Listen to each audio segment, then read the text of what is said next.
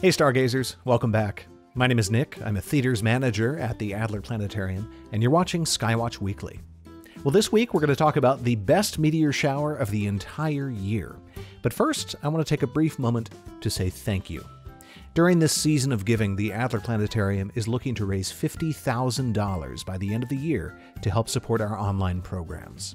Special thanks to two shining stars who helped us get closer to our goal this week, James Souse and Starlet Hawk. Thank you. You're helping us connect more people to the universe and to one another. If you're interested in donating and getting a shout out in a future episode, click the link at the end of this video. Well, believe it or not, this week we're experiencing the earliest sunsets of the year in the mid-northern latitudes. That's right, the sunsets right now are earlier than they will be on the shortest day of the year, December 21st. Now, the days are still getting shorter, but that's thanks right now to the sunrise time. That's getting later and later, and will continue to do so actually until early January. So right now, early sunsets, it's the best time of the year to get out early in the evening and check out the sights in the sky. Well, one of those sights is happening Sunday evening, December 13th.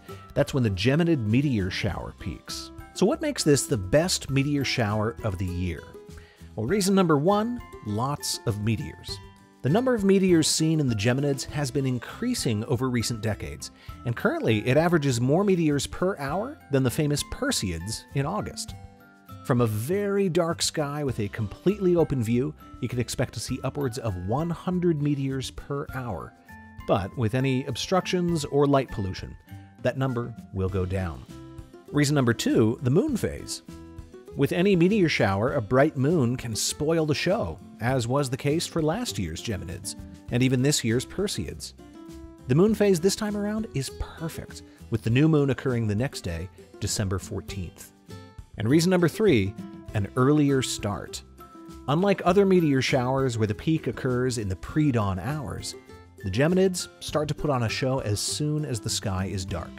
The rate of meteors will definitely increase later in the night, but especially for those with young kids, as long as they're bundled up well, you can grab some time outside once it's dark, hopefully see some meteors, and be back inside for bedtime. The best way to see a meteor shower is lying on your back and looking straight up at the top of the sky, with as wide a view around you as possible. Of course, that's easier and probably more enjoyable on a warm summer night for the Perseids.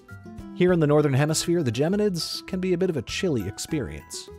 Well, even before or after the peak, you can spot the constellation of Gemini in the evenings at this time of the year. It's rising in the east soon after sunset.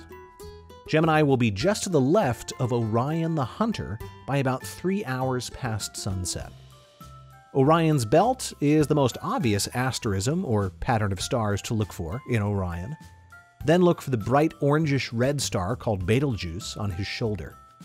If you point from the belt through Betelgeuse, you'll come to two stars that are pretty much the same brightness. You might even say they're twins.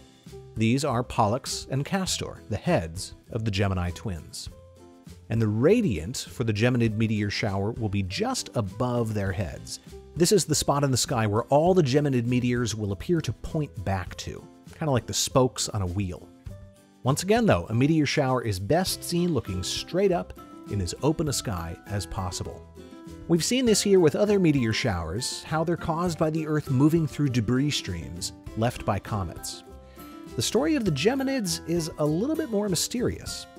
We have historical records of other meteor showers dating back centuries or even millennia, but the first appearance of the Geminids in the historical record isn't until 1862. And it wasn't until the 1980s that the probable parent object of this shower was found, the asteroid Phaethon. But wait a second, an asteroid? How could that produce a debris stream and a meteor shower?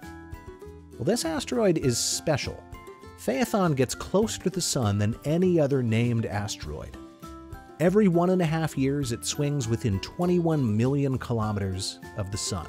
That's about 13 million miles, and only about a third of Mercury's average distance from the Sun.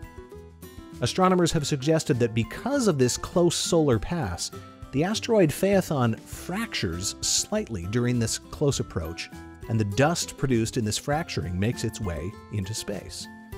In fact, NASA's STEREO spacecraft imaged a short, dusty tail of Phaethon as recently as 2012.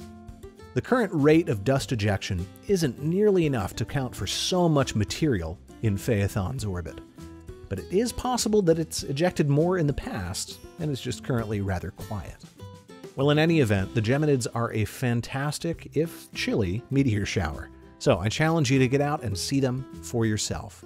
Even from light-polluted skies, you have a chance to see more than you might think. And if you have access to safe, dark skies, it could be quite a show. Any night this week, it's also worth going out at twilight and looking for the ever closer pairing of Jupiter and Saturn in the southwest. We're less than 2 weeks out now from their closest pairing in the sky in centuries. Next week, we'll talk all about it and what you can expect to see. But until then, make sure to go out and see these two planets easily in a clear sky to the southwest. Well, that's what we have for you this week. Thanks, as always, for watching. Don't forget to hit the subscribe button to keep up to date with all things going on in the sky. Also follow the Adler Planetarium on social media. Happy meteor spotting, and we'll see you next week.